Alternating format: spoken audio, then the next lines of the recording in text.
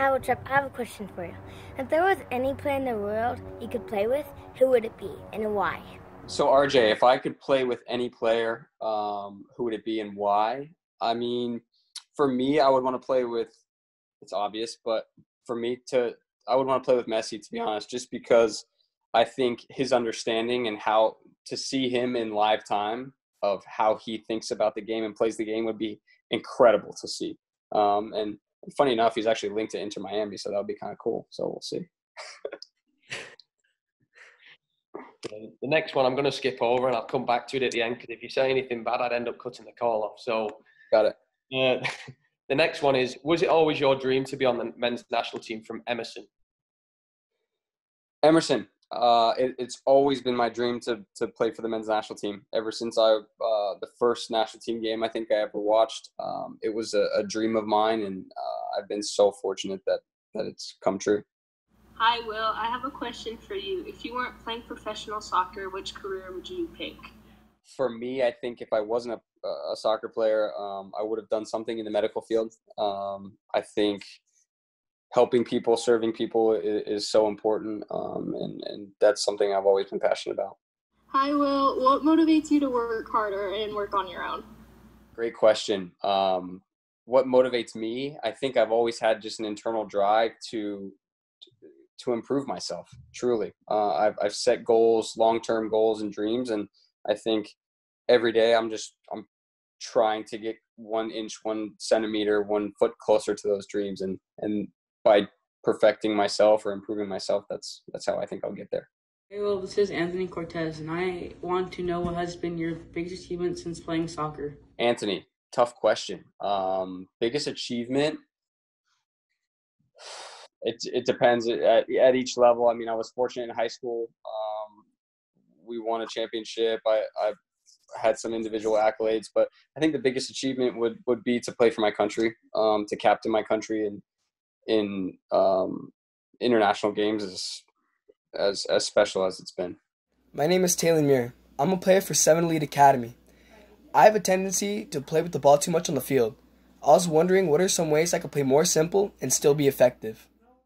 Talon, what an interesting question. That's difficult, because probably the hardest thing to do in our sport is to play simply and to be effective. But I think one of the best ways to go about this is understanding positioning, and giving yourself time by actually running less and understanding and reading the game more.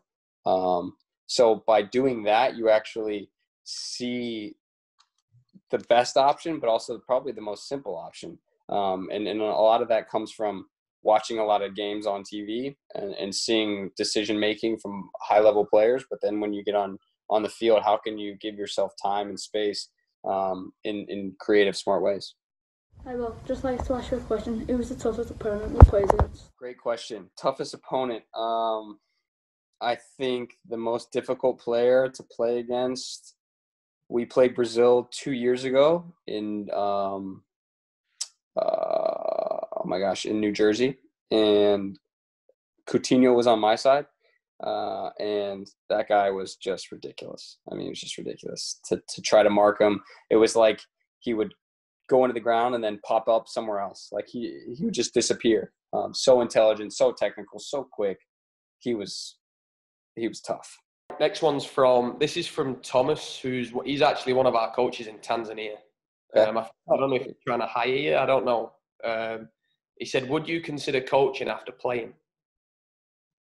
Thomas, absolutely. It's something that I think the way that I look at the game, the way I've always tried to learn more and study it, would naturally translate into being a coach. And I think it will be really hard to walk away from after I'm done playing to not be around the game anymore. And coaching is probably the best outlet for that.